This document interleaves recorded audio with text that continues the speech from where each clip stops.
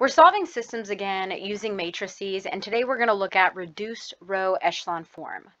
Using this method, we will input one matrix into the calculator and solve. This matrix is called an augmented matrix, or one in which we will combine the coefficient matrix and the constant matrix into one matrix. Then we'll use a calculator to reduce the matrix. So we'll reduce the rows. You can actually do this by hand by performing several row operations, and this would take up probably an entire page that you're working on. But today we're just going to look at using the calculator to do this. So the matrix is in reduced row echelon form when it looks like an identity matrix. So if you're given a system of equations, in this case, we're given a 3-variable system of equations. We have it in standard form, so our x's are lined up, y's are lined up, z's are lined up, equals, our constants are over here. If we put this system of equations, the coefficients, into an augmented matrix, we're going to take each of those coefficients and put them in a matrix like this, where we have our x's here, our y coefficients here, and our z coefficients here.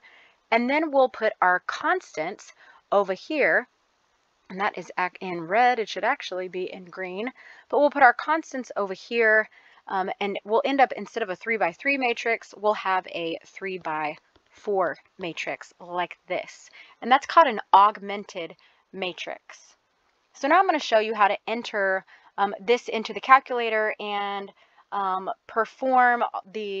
your calculator to solve this using putting it into reduced row echelon form.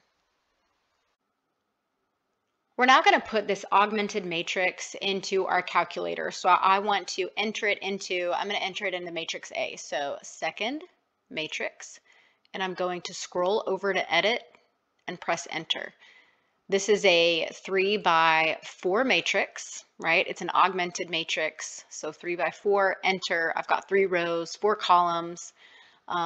This last column is where I've put in that constant matrix into this single matrix right here, this augmented matrix. So now I'm just going to enter in all of the coefficients. So 2, and then I've got 5, and then I've got -7. I want to make sure you write -7, not -7, -92.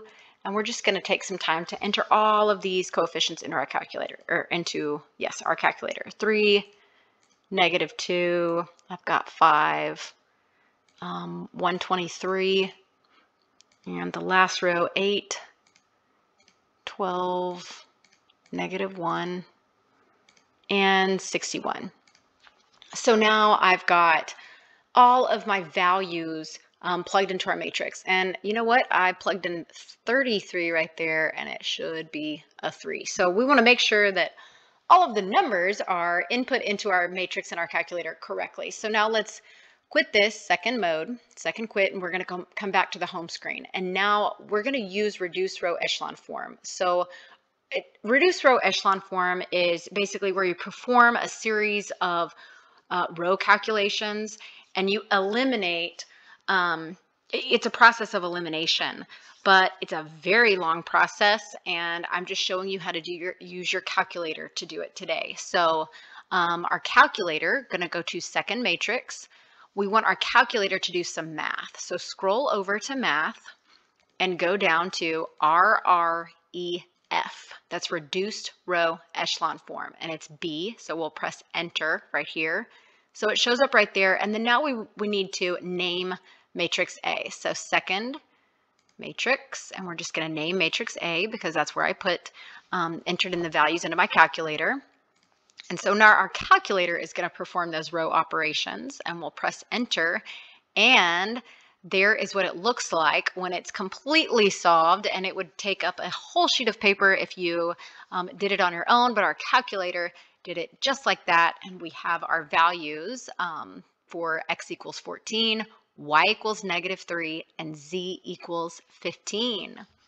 We're going to write our solutions, and you can write your answer in matrix form. If I have it written like this, the variable matrix x, y, z, I can write it equals, I can write it as a matrix 14, negative 3, 15. I could also write it as an ordered triple, which would be 14, negative 3, 15. So I could write it either way, but that tells me x is 14, y is equal to negative 3, and z is equal to 15. And that concludes your notes for today. I hope it was helpful.